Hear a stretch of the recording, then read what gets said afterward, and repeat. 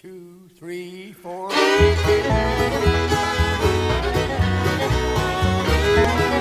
Randy.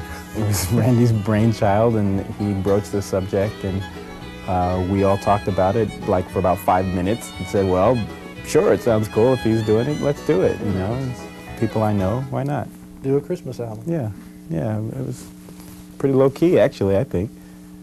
I heard the bells on Christmas Day, their old familiar carols played, and wild and sweet the words repeat of peace on earth, goodwill to men. I was terrified when I got here. It was like coming into boot camp or something, you know, and everybody's really nice, and they're all like very good, they're professionals, you know, so it's smoother. It's much more smooth than I had anticipated. I thought it was going to be like this grueling event that I would always remember, and it was going to like traumatize me, but it's been really great, and I plan to have a long singing career now, and yeah, after the show's over, I'll be a pop star. That's what I'll be. That's what you'll do. Yeah. The first year I got out of college, I was totally broke and living in a warehouse on Skid Row.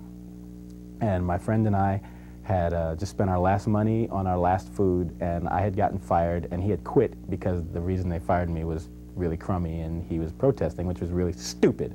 So we both got acting jobs that week of Christmas and paid all our bills and called our families up and told us not to send out the National Guard. And I mean, but to go from like destitute to solvent and like working in this very, very competitive profession in a space of days and have it happen at Christmas time was like great, I thought. So I'll always remember that.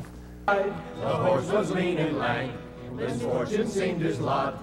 He got into a drifted bank and we got upsot. Hey! Jingle bells, jingle all the way. Oh, what fun it is to ride in a one-horse open sleigh. Jingle bells, jingle all the way. Oh, what fun it is to ride in a one-horse open sleigh. Hi, I'm Alan Autry. And I'm Randy Franks. This holiday season, 60 performers from the film and music industry got together, raising their voices against drug abuse. Carroll O'Connor, Howard Rollins, and many others joined us to record Christmas Time's A-Coming, a special collection of Christmas songs, available in stores near you. Remember, proceeds go to fight drug abuse. So when you're making out your Christmas list, don't forget, Christmas Time's A-Coming.